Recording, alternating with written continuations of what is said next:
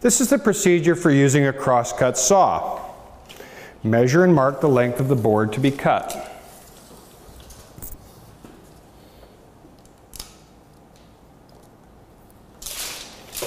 Assume you're making a 90-degree cut. Mark a square line across the board using a square, or some saws have a built-in square into the handle.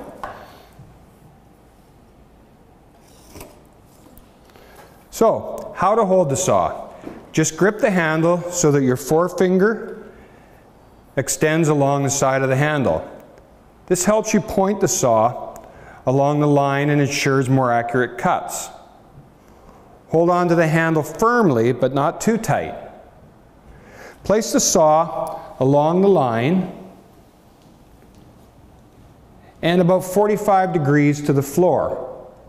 Locate the saw, as you can see, on the waist side of the line. Half the line should be left. If you cut on the wrong side of the line, your piece would be too short.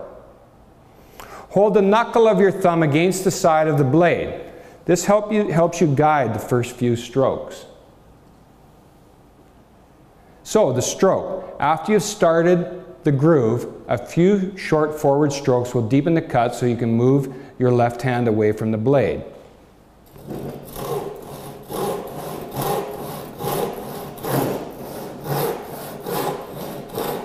Push the saw with easy, free-running, long strokes so that each tooth does a fair share of the work.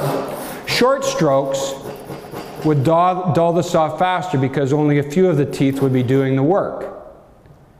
As you cut, you can see, keep your shoulder, elbow, and wrist in line with the back of the blade. Think about keeping your elbow in tight.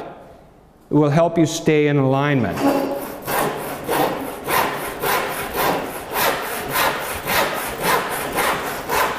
Resist the temptation to bear down on the saw.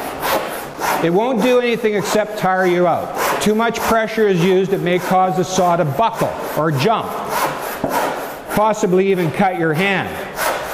If you feel like the saw isn't cutting properly, something might be wrong.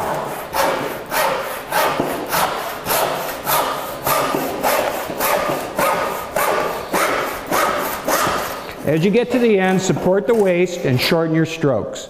Otherwise, you could split the wood.